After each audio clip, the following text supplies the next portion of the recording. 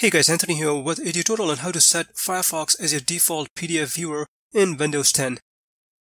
So click on the Windows Start button in the bottom left corner of your screen and then choose Settings.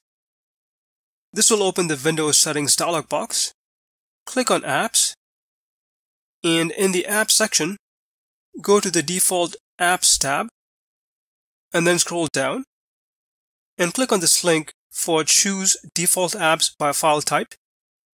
And in this section, scroll down to the PDF file type. As you can see, the default app is set to Microsoft Edge. Click on it and then choose Firefox. And that's pretty much it. You can then close out of here and you're all set. Well, hope you found this tutorial helpful. If you have any questions, please leave them in the comment section. Thanks for watching.